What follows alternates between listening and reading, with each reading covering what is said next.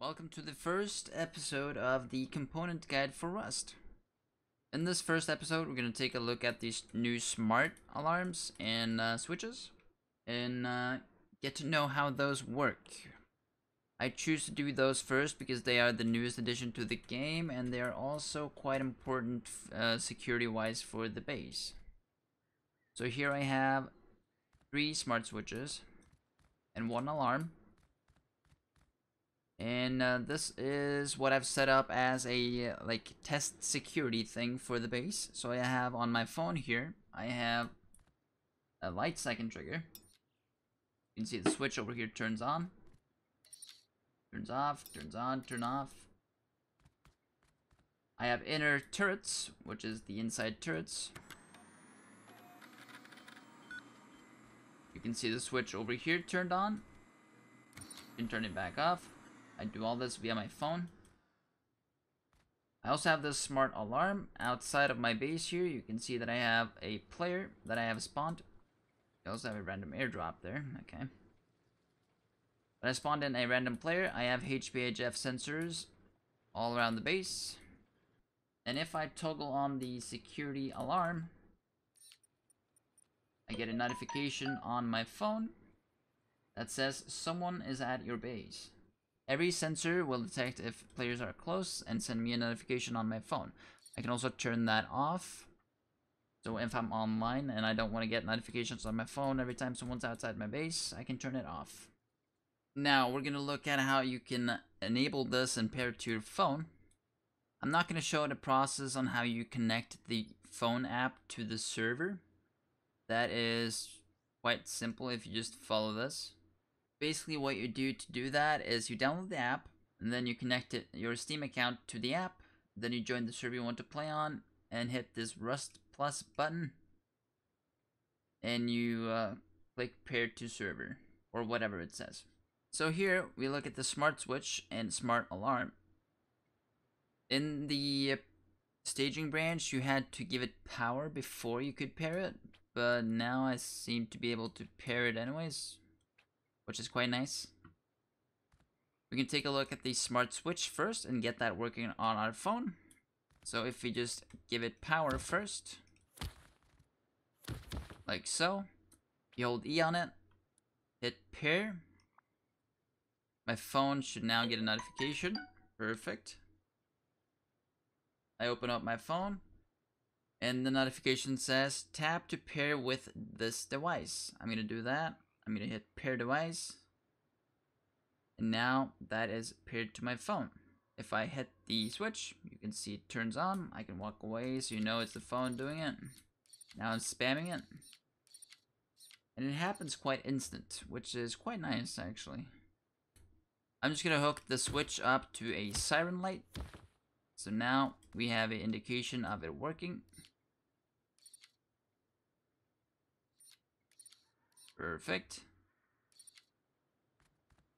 And then, to pair the alarm, you hold the on it, click pair, you should get a notification again, and pair device. Now, you cannot toggle that on and shit on your phone, of course. It says inactive at the moment for me. But if you take the smart switch you just paired to your phone and hook that up to the smart alarm, and then you turn on the switch, I get a notification saying, alarm, your base is under attack. And turn it back off. You can hit E on it to change the notification message. So I'm gonna change this to base core. Someone is inside your core. Save. Now, if I now turn on the switch, I get a notification saying, base core, someone is inside your core. I'm just gonna toggle the lights because it kind of starts getting dark here. The thing is, the smart alarm, you can hook it up to a HPHF sensor. So if I disconnect this, and we connect it to a HPHF sensor, instead we take the power out, to the smart alarm and take the power in over here. It's going to trigger right away because it detected me. The smart switch you can craft for 3 high qual and 1 tech trash at a tier 1 workbench. You can also buy it at Outpost for 75 scrap. It's also the exact same with the smart alarm. It also costs 3 high qual and 1 tech trash at a tier 1 workbench. Or you can also buy that at Outpost for 75 scrap. So these are quite easy to get in game. Only thing you really have to get is a power source. Now, if we look at the switch and the smart switch, one thing which is quite nice about the smart switch, which makes it better than the regular switch, is that it requires building privilege to operate on it. So if I remove my building privilege, I can no longer turn this one on. I can still use this one, but I cannot trigger this one. Unless, of course, I have paired it with my phone. Therefore, I suggest in general to use the smart switch over a regular switch. So if you have lights in your base connected to a switch, get a smart switch instead. Same with turrets. If you have turrets around your base, a whole security system set up, and it's all connected on a switch, use a smart switch instead. If someone raids you, they can't simply get to your electric room and turn off all of your security.